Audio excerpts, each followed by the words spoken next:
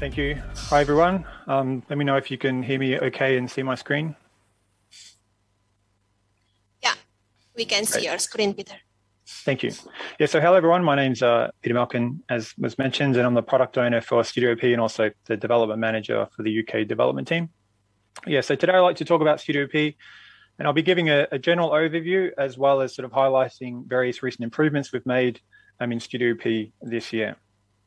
So some of you may have already been an experienced Studio P, but for those who aren't, I'll give a quick overview and also, as I mentioned before, talk about key features later in this talk. So Studio P is a complete design and scheduling package for the short to medium term planning of open pit mines, and it is targeted towards that medium to short term space. And so that complements our other products, say in the long term planning space for open pit mining, such as Studio NPVS and also Mine Maps. It's primarily targeted towards metals mining, and that sort of complements our offering in Datamine of other products such as Minescape for stratigraphic deposits. And you can do everything you need to do in the medium to short-term planning space. You can design your pits, pushbacks, dumps, and stockpiles.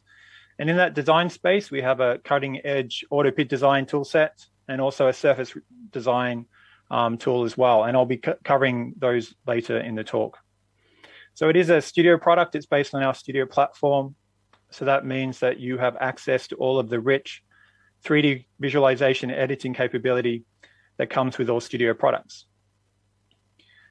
After you've got your design and your design strings, you then can create your mining units that you want to schedule with, and you can evaluate them against your block model in order to create your reserves. And there's plenty of functionality there to assist you with doing this, to assist you with creating scheduling units using, say, grids or automatic block creation to meet target tonnage. And there's also very detailed full control if you want to do things manually, either create blocks or make edits to what you've done automatically before. So once you have your reserves, you can then schedule them, and you can schedule all mining activities, including loading, not just loading, but also drilling, blasting, and any other user-defined activities that you actually want to include in your schedule. And that scheduling can be either done manually, where you select a block, you assign equipment, and assign destinations to that material, and that equipment's including loading and haul trucks and what have you. So you can do that manually. But you can also do that automatically using our auto scheduler tool. And also importantly, you can go back and forth between the manual and the automatic, which gives you a lot of control and gives you lots of capability and tools in order to achieve a practical mine schedule. So first, I'd like to talk in a bit more detail about our auto pit design tools. So what sets it apart from other approaches is it's a dynamic rule-based approach. So you define rules that you save, and then using those rules, you can interactively and incrementally create a design for a pit. Now, this is as opposed to the other way, which is where you have to manually do it bench by bench, which is problematic. Say if you have to change part of your design at the bottom of the pit, then you'll have to recreate it bench by bench again, which is very time consuming. And our auto pit design tool has been very successful and very well received around the world, especially by most large mining companies. And some of our customers say it's only, reduces time to create a design from, say, weeks to days. So it's very, very useful in that sense. So the workflow of auto pit design, you start from the planning model as an input, and you can use that then to generate contours around pushbacks, say using an attribute of the block model.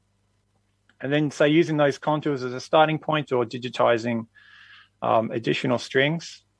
You can then define your constraints. Now, what your constraints is, it's just a closed string, and that indicates that there must be a void inside that string.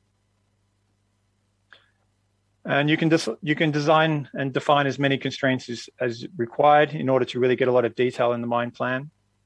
You can define different slope regions, either sort of manually detailing them, or you can use different strings to denote different regions that have different slope constraints. Or you can also use the block model and attributes in the block model to define your slope regions. You can create your rules for adaptive roads by defining, say, the start location of the road, the gradient and end elevation, and any switchbacks as well. So it's also possible to create fixed roads where you define the center line and the road must follow that line, as opposed to adaptive roads, which I'm talking about here, where they sort of follow the wall. So here are all your inputs, and once you can have all that defined, you can then design a pit. And it's a very iterative workflow. You can certainly go back and forth between these different steps, make tweaks, and there's plenty of controls there in terms of what you can do in order to achieve your design. So I'll just go through, here's a quick video just demonstrating how easy it is to do. So in this case there, here's these contour strings I've already generated, say from one of the pushbacks in my block model.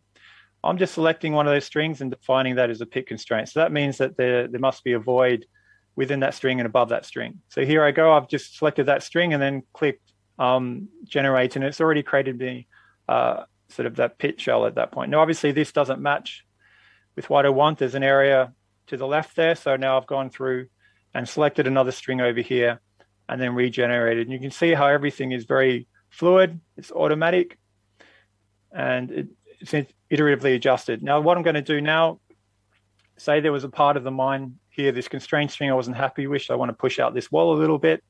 All I have to do is I go in there and I can edit this constraint string and then just regenerate. And all of the rules and everything else defined previously is still there, and it's very easy. So now I've just pushed back that wall a little bit very easily by generating that constraint string. Now I'm just going to continue to refine my design here. There's an error. Okay, so in this case, sorry, I'm also combining with topography. I'm labeling strings that are above and below the topography just to make it clear what's going on, and then combining the pit design wireframe with the topo. Sorry, now, yes, this part is where I go and add some more detail into the design. Here I'm selecting a string. Now, they must be closed strings, so I'm just going to close it off. It doesn't matter if the string goes through a void. It's just specifying that rule that there must be no material above that string. So here you see how it's been modified.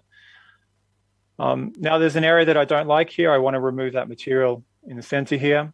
So all I can do then is I can go in and digitize a new string that'll sort of remove that space, again specifying I don't want any material in that space.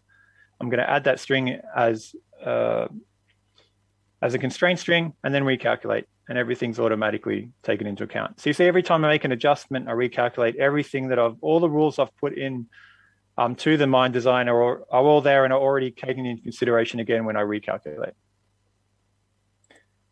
So next I'll go into generating the roads. So this is where we finished in the last video. So now I'll go into creating roads. And again, it's very easy. I'm selecting an adaptive road here. I'm creating a new road and I'm selecting a width, a gradient, and then I click on the screen to select a start point. So you can see that was very easy to do. And the road was pushed all the way up the mine. And in order to move the start point, I can select move start and then just right click and snapping to points, and then everything's recalculated and readjusted.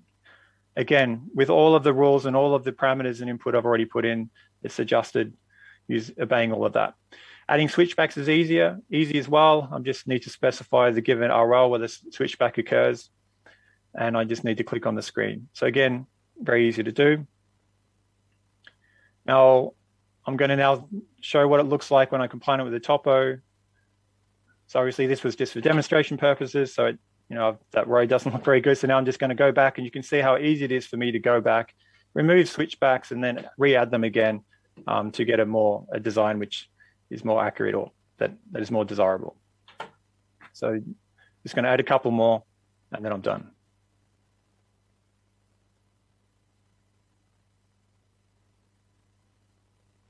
I'm just going to pinch off that end elevation so the road doesn't continue up where I don't want it to.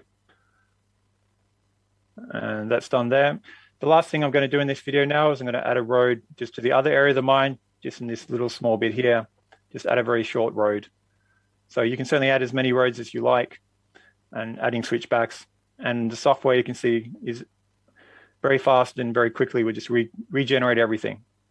So it's really that iterative, very adaptive and incremental way that you can construct a design that really leads to very efficient workflow and really reduces the time it takes to construct a mine design, sorry. So there we go.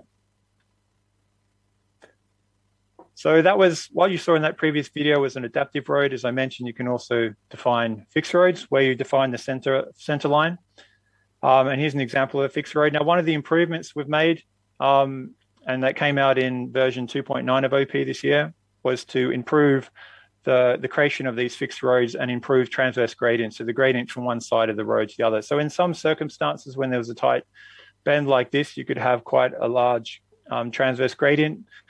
So here in this picture, I have labeled the strings with their gradients. So obviously in these cases, this is not practical.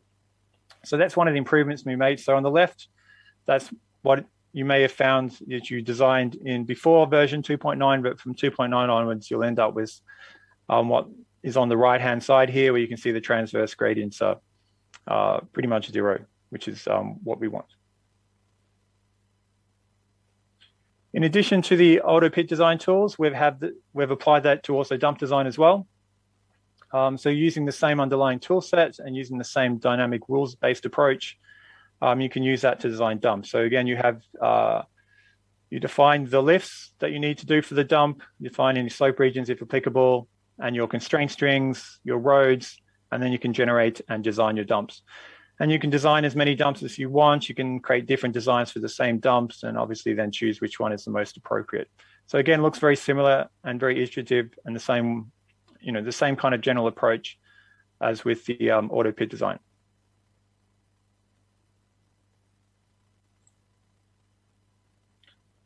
One of the things that I'm very happy about that we've added it only recently in August in version 2.10 of OP is surface roads. So this is to complement our auto pit design functionality in the pit. So I'll just play back the video and talk you through it. So here we have the surface road control on the left-hand side. On the top here is a plan view of where we're designing, and that's just the general 3D window that you'll find in all studio products. And then in the bottom here, we have a side-on or an elevation view. So what I want you to take away from this video is just how easy and quick it is to create a road and iteratively modify it later. So in order to create a road, all I need to do is to define my topography, name the road, specify the road width, and then digitize a constraint string, center line, which is what I've done here by just creating a string and snapping it to the Y-frame. And then that's really all you need to do. So now with those inputs, I can then generate my road.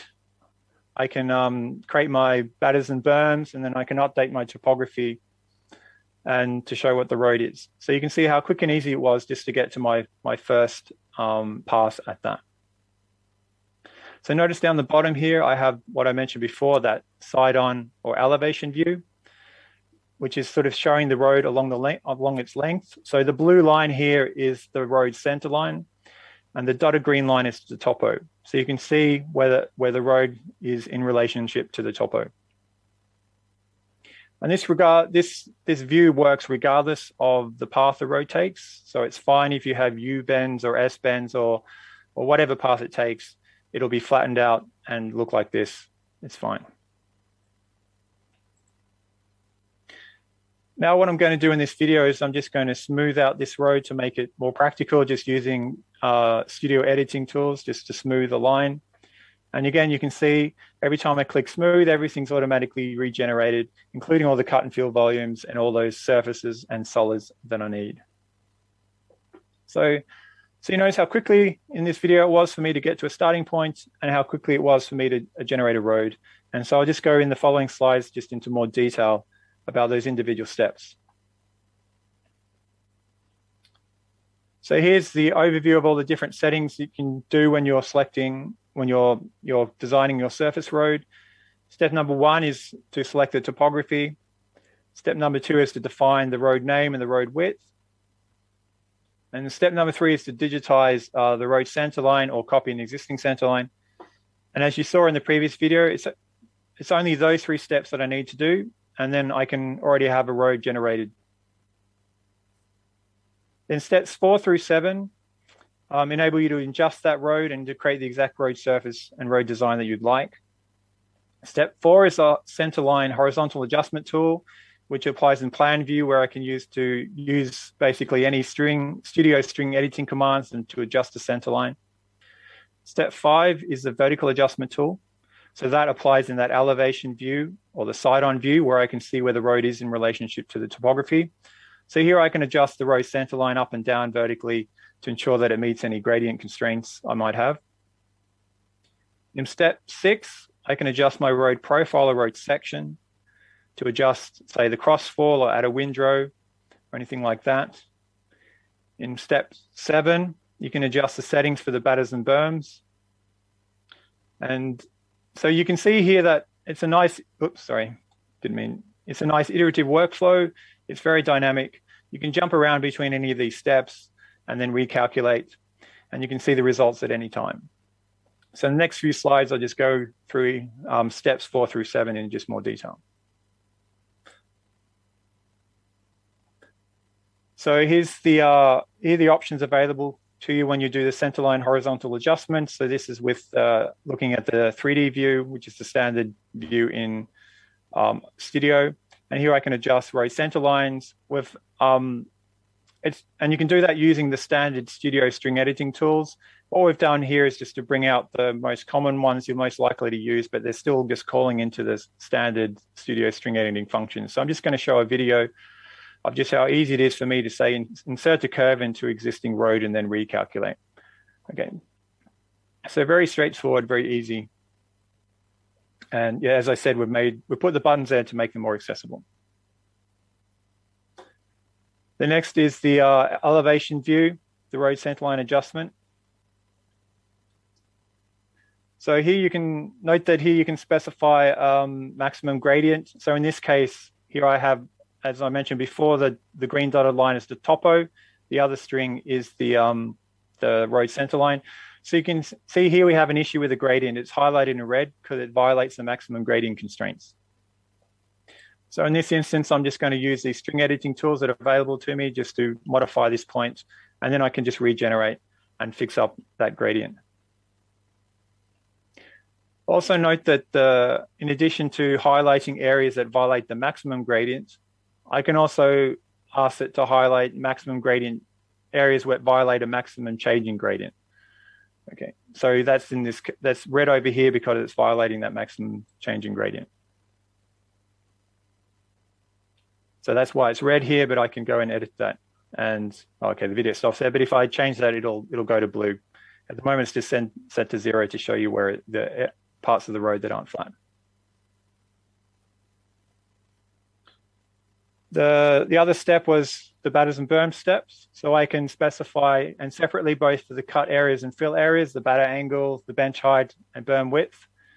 And that can be specified either, those berms can be either parallel to the road center line or horizontal at a fixed RL.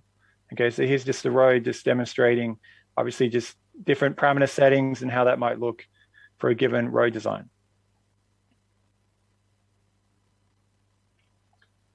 The last step is the road profile, the road section. So here's where I can change what my road looks like.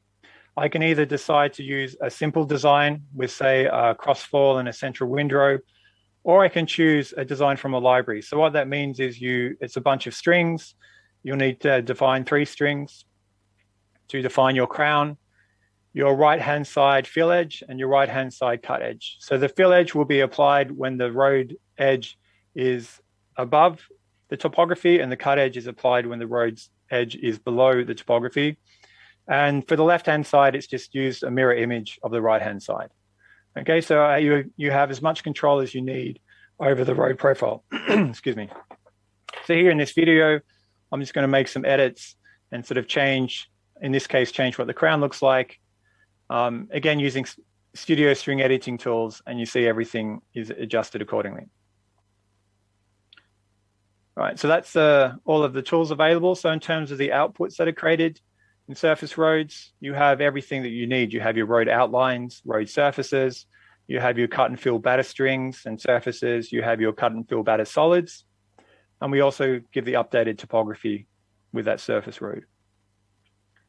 So you can generate these using these 3 buttons here to generate the road, the batters, and update the topo. Notice that you have auto apply options. So depending on the complexity and size of your data set, if everything's quick to regenerate every time you change the center line, you might want to turn on auto apply. I recommend doing that by default. But if it does take a while and you have to make a few edits, you might turn off auto apply and then generate it manually, if that makes sense to do so. At all times, we try to estimate or generate the cut and fill volumes. And we do that in a smart way. If you only have a center line and you yet to generate a road, your batters and specifically your cut and fill batter solids, then it'll just create an estimate for the cut and fill volumes, just basically using the area between the center line and the topo and say the road width and just doing an estimate in that sense. But when you've generated your cut and fill batter solids, it'll replace that estimate with the actual volume calculation. And again, what's nice is those volumes will all be repeatedly updated every time you generate your new batter solids. So if you have that auto apply on, you make a change to the center line, then your cut and fill volumes will be recalculated for you automatically. So that's the Surface Roads tool. It's just released in August. So in version 2.10. So please do try it out. It's really great. And again, one thing, the main takeaway is the same approach that we applied in auto pit design, which is very quick to get to a starting point and then iteratively modify it to achieve the road design that you want. Another thing that came out recently in version 2.9 was adding a third surface for cut and fill volumes. So this is to make reconciliation easier. So previously in our cut and fill tool, you could specify two surfaces and it will report the volumes in between those two surfaces, whether it's either a cut or a fill volume. But now we've added the option for a third reference surface. And so that can be used to compute volumes between the reference surface and the first and second surface. So the typical usage that you would have here is that your reference surface is your previously mined surface, say from last month, and then you'd set your first surface to what you'd plan to do at the end of the current month. And then your second surface would be your actuals, so your current mine surface. And then using that, this tool can then calculate what was mined and planned, mined not planned, or planned but not mined, okay, and report that in an Excel spreadsheet. Also coming out in 2.11, we're in sort of rejigging the UI of this tool to make it more specific to reconciliation and sort of relabeling things so it's clearer what the first, second, and reference surface should refer to, and also updating the output so it's more specific to reconciliation. Because this cut and fill tool is a general tool, so we're just putting a wrapper around it to make it easier to know what to do for reconciliation. So next I'd like to discuss about the auto scheduler. So that's, for those who don't know, that's really our fully automated scheduling tool. It's fully integrated with OP. There's no separate interface that you have to learn. It uses the same interface as manual scheduling in OP. And this is designed using the latest mathematical optimization techniques. We have a very good team of mathematical optimization specialists, including myself, and we work on this, the auto scheduler, including other optimization tools. So what is it doing for you? It's really making all your decisions you need to do in scheduling. It's making your extraction decisions. What am I extracting, when, in which period, and how much? Where am I sending it? So it's making destination decisions as well. So there's no fixed cutoff grade required. It's making decisions around when to schedule blasting and drilling activities if defined, and also haulage decisions. Which truck fleets to use and which truck route to send those trucks along. It can make those decisions subject to all the constraints that you'd want, your vertical dependencies to stop undermining, and any other dependencies you wish to have, your equipment capacity, production targets, and any other potential user-defined constraints, such as a common one is, say, material movement constraints. And can do this by default to maximize total material movement, or it can also do it to maximize value or cash flow. So if you have revenues and costs input into the system, it'll use that. And I recommend doing that, even if maximizing cash flow, maximizing value is not the main driver of your schedule. It's more about achieving all the constraints, achieving a practical schedule. It's still best for the optimizer. It guides it to make sensible decisions for you to specify a cash flow objective. And so what you get there, it is an optimization tool, so you will get an optimal schedule out at the end. So I'd like to just show a video of the auto scheduler in action, just to show how easy it is to use. So this is an OP project. This is our tutorial project. So what I've already done is I've already set up the schedule as if I was to do it manually. And then the steps to run the auto schedule is to open this dialog, say create a new scenario. And what that's doing is it's copying all of the settings and then saving it in a scenario. You click the start button, and then the auto schedule is just going to run in the background on your computer. So I mentioned before, it's using all of the settings you define manually. So it's using the periods, the destinations such as plant, stockpile, any dumps. It's also using the equipment, all of the equipment that you've defined in terms of numbers, capacities, availabilities, the truck fleets, including their performance, wind pull curves, and so on and so forth. And there's additional targets you defined in that standard, such as material movements and various other types of constraints as well that I'll talk about later.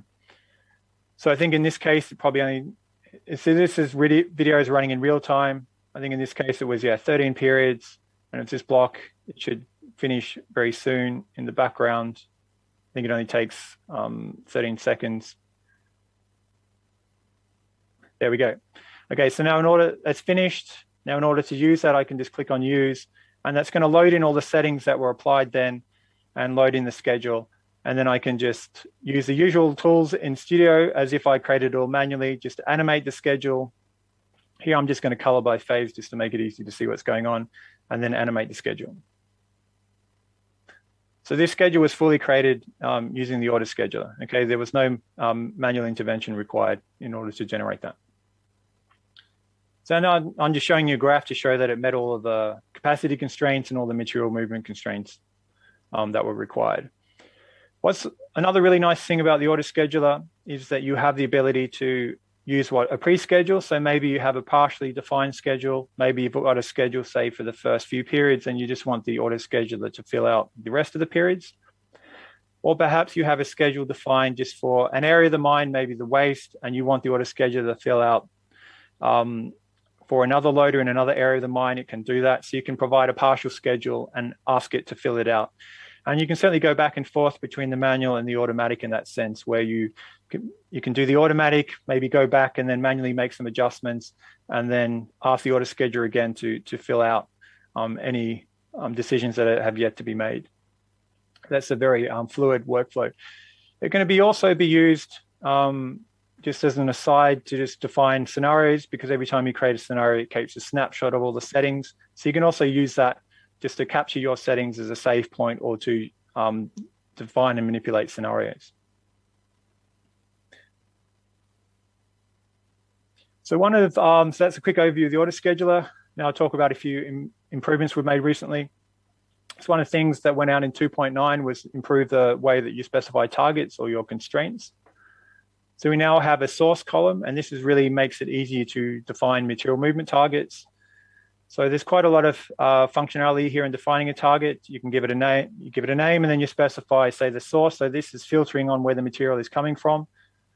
You see here, you can specify an area of the mine, given phase, or if it's come from reclaim. And that area can be on a user-defined attribute as well, or you can also give it an arbitrary filter. You can specify that this constraint applies to given destinations or given material categories, and then you can specify an expression. So you can pretty much create, almost, as far as I'm aware, almost every constraint that you would want in your medium to short-term plan. The only consideration that you might want to use the advanced instead of the standard targets is, say, a strip ratio, because that requires different categories for the top and the bottom of the expression. This can be a ratio expression, so blend targets are also fine here as well. Yeah, so we've added this source. Previously, we had the other columns, but yeah, it's very fully featured right now. Other certain very special types of constraints we've added in 2.9 to limit the number of active benches when mining. So the auto scheduler now, you can tell it, say in pushback or phase one, I only want 2 benches that are being actively mined in that pushback at any point in time. So if I look on the side on, here's my pushback, I have 3 benches. I'm not able to start mining this 3rd bench until I finish mining the top bench. So that's what that means. And obviously you can specify a different number of active benches on a per pushback basis, or on a per region basis. You can change the attribute used to define the region. Another thing we recently added in 2.10 was bench lag. So that's limiting the bench lag between phases. So here I have two phases, phase 1 and phase 2. And for example, I want phase 1 to be mined at least 2 benches ahead of phase 2 and at most 4 benches ahead. So if this is my cross section, then these benches in phase 1 that are highlighted in blue are my candidates for mining. So I'm not able to mine this bench because then I'd be less than 2 benches. Then phase 2 would be less than 2 benches behind phase 1. And similarly, I can't mine more than these 2 benches because then phase 1 would be more than 4 benches ahead of phase 2. So these are the phase benches I can mine at this point in time. Obviously, after I finish mining the top bench in phase 1, I can then start mining the top bench in phase 2. So now I'd like to move on to a case study. So Autoscheduler is used by clients around the world. And in this particular case study, I'd like to highlight just how many different practical considerations we were able to take into consideration. In fact, in this, there were 42 user-defined targets, including sort of production targets, reclaim targets, and different controls for the different regions. It also included some sequencing controls, so you can tell the autoschedulers to follow a given sequence for a given loader in an area of the pit. And in this case, the client generated more than 300 different scenarios, considering different parameters, and that they were able to solve using the autoscheduler. And of course, all of these different scenarios were obeying the operational constraints. And all of this was able to be done within a reasonable time frame that our clients were happy with how long it took to do it. I think it only took a few days to do that 300 scenarios, even given the complexity of it. Of course, after you do that, you can obviously load in all of those results into your Studio OP package and then use all of the reporting capabilities such as vendor period surfaces. You can then update the block model as required and create graphs and reporting as normal. So now I'll just go into a bit more detail about those region restrictions to give you an idea of what you can do in the autoscheduler. So there was a restriction. So in this case, all the regions are highlighted. Well, the material that was to be scheduled is colored here. And then we have the white lines to indicate the different regions that had different constraints. So there was a restriction on this very bottom section that couldn't be mined in the rainy season. So there had to be a material movement constraint restricting that. There were some licensing restrictions here as to when that could be mined. This area here couldn't be mined at the same time as these upper benches due to rockfall. All right, so there are, again, some more restrictions there. Here there was a pumping system which added further restrictions of access. There was mining sequence constraints here due to ramp access. And similarly, in this red area, there was a limit on the mining rate from the south side and also from this west side as well. So you had all these different areas and many different type of constraints. And that was all possible to solve given those 300 scenarios in the autoscheduler, and our client were very happy with the result. There's one thing in particular I'd like to point out that is a very differentiator for the autoscheduler compared to other schedulers, and that is the way it can model loaders in lots of detail. Often loaders are modeled as sort of an aggregate of mining rates. Okay, so if I have, say, 5 loaders, then the total material movement is constrained by the total aggregation of those loaders. But what is not controlled as to where that material is being moved from. It's not. You want to make sure that the loaders aren't moving all over the moan, that you're not doing helicopter mining. And so there's a loader modeling capability in the autoscheduler to do that. It can not only control movement, but it can control sort of when the loaders are active or not. So here was, and this was a more longer term mine plan in this case. This was over 43 years. So without any loader modeling turned on, the autoscheduler returned a material movement profile that looked like what that is on the left. In some sense, this is practical. You don't want to say purchase 0.2 of a loader for the years 21 to 25 to satisfy that peak. So what you can do is you can specify the scheduler and say, look, I want to start with 3 loaders, and then I want you to turn them off when they're no longer required, but I want you to use them at full capacity, full rated capacity when they're there. And so instead of getting a material movement profile on the left, you end up with something on the right. And this didn't change the NPV, it didn't change the cash flow, it was more or less the same. But you can see you end up with a much more practical schedule, and it tells you how many loaders you need and when you should sort of purchase more loaders or turn off loaders. So that was just to do with loader turning on and off. So now I'll go in, talk about how you can use the auto scheduler to control loader movement.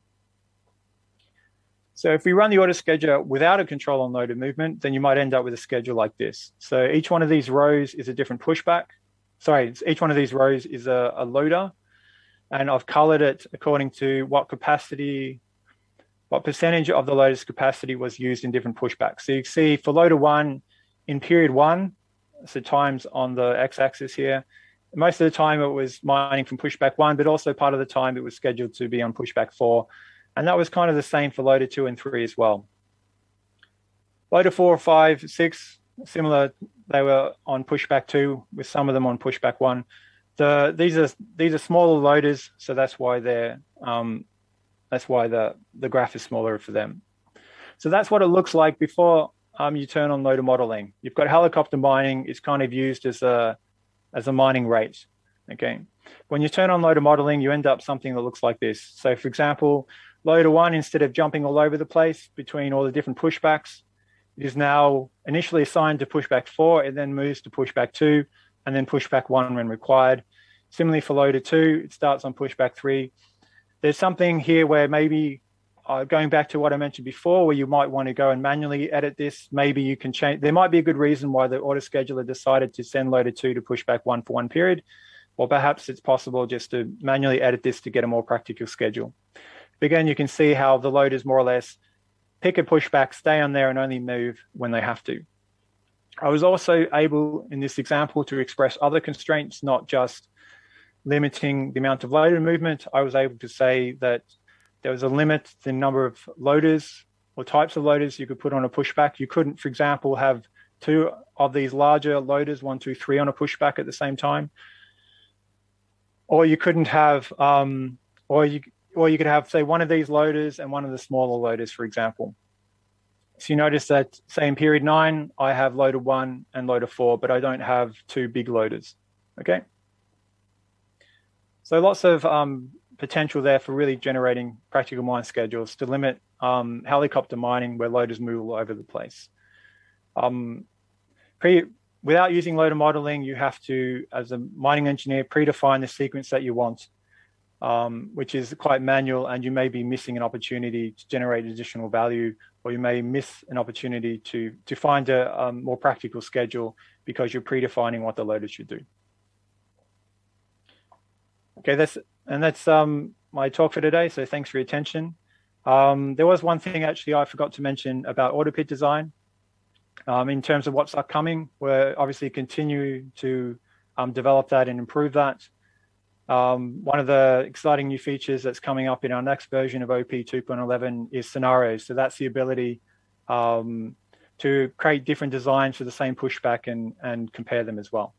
Just making that a bit easier to do. You can currently do that in auto pit design, but we're just sort of making that a bit more user friendly. So yeah, so thank you.